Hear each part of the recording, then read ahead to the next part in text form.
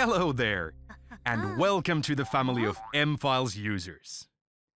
In this video, we'll be looking at the M-Files desktop application and its user interface. Ready? Let's go. Oh, by the way, you don't need to know everything about M-Files just yet. There are more videos regarding all these different parts I'm going to show, so just lean back and enjoy. Now this is M-Files.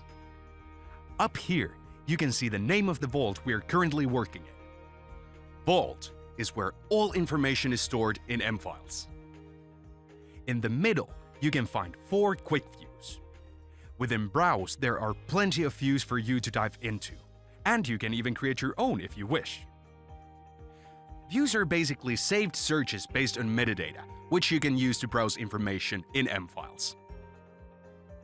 In Recently Accessed by Me, you see everything you've accessed within the past 30 days. Assigned to Me shows all your assignments, and Checked Out to Me lists everything you currently have reserved for modification.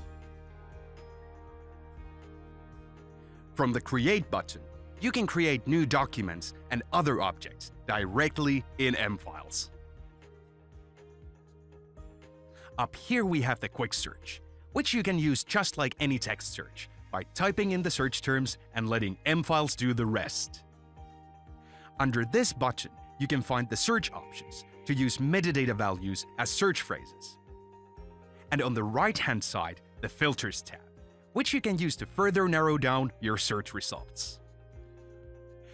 As you see, the middle section with the quick views also works as a listing area for the search results. And whenever you want to return to the home page, just click the M-Files logo or the Home tab. Now take a look at this. This is awesome. The Pinned tab. Using this is like saving information on your computer desktop to access it frequently. Just drag and drop objects to this area or right-click to pin them. Let's talk about the metadata card. This information is the driving force of the system, and every piece of information in M-Files has one of these.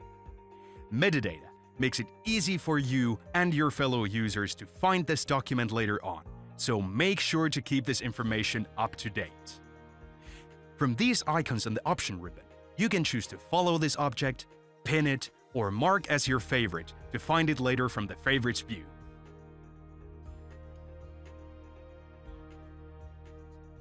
Did you already notice this tab here? Here, you can preview the content of the document without even opening it in a window of its own. Nice! The last thing we'll be looking at is the user menu. Here you will find more functions that you might find helpful. For instance, assigning a substitute user for yourself when you're absent, or changing the interface or vault language. Alright, now you're a bit more familiar with your new system, and I hope you enjoyed the ride. But if any of this was confusing, don't worry. There are more in-depth videos for all these different parts. See you there.